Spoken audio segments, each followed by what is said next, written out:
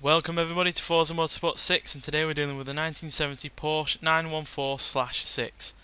Now this is a two-seater sports car that was designed, manufactured and marketed by not only Porsche but VW as well, and it was built between 1969 and 1976. So yeah, one notable thing about this is the fact that not only does it have a really quite large boot at the front, but also has a really large boot at the back, which is pretty unusual. I could say the same for them for sure. And yeah, not only is it versatile in terms of practicality, but it also can be turned into a cabriolet. Obviously it's not a full convertible because it still has a roll bar at the back, but yeah, still a convertible nonetheless. And somehow they've managed to slot an engine in the small space between the passenger compartment and that large boot.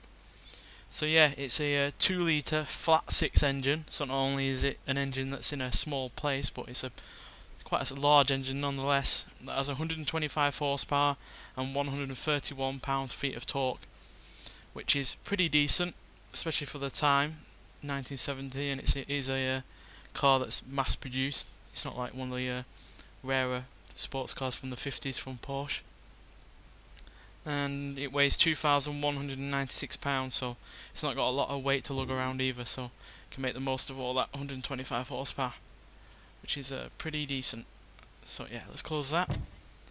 And yeah, though this version unfortunately sold quite poorly compared to the 914/4, which had a 2-litre flat 4 engine, and actually outsold the Porsche 911 in its production span.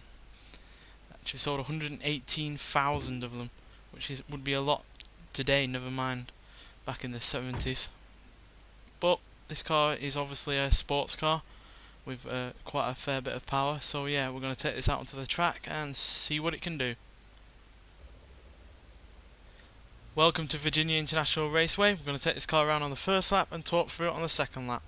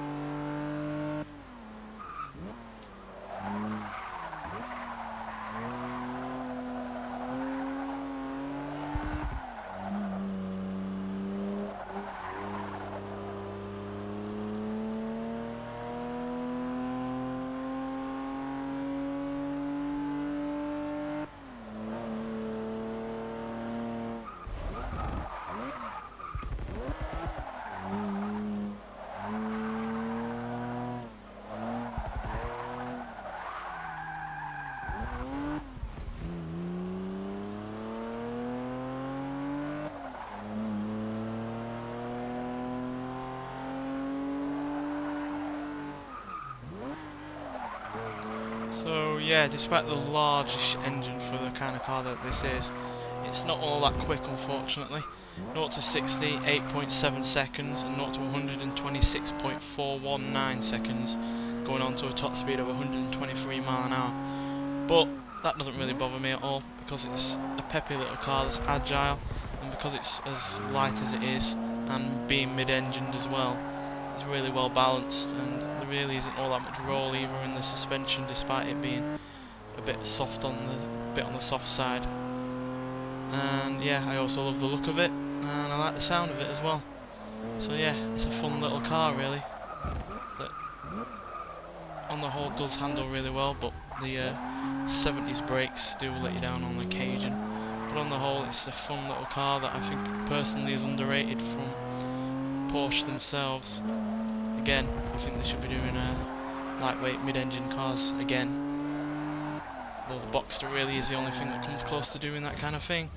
So yeah, a cracking car as far as I'm concerned, and certainly underrated. It's a shame this version of the 914 didn't sell as well as the less expensive version, but yeah, it still certainly helped Porsche in the long run. Selling more than 100,000 units is certainly going to help a car company rather than hinder it, and the fact that it sold more than the 911 at the time shows how popular it was. Anyway, thanks for watching, and I'll see you in the next one.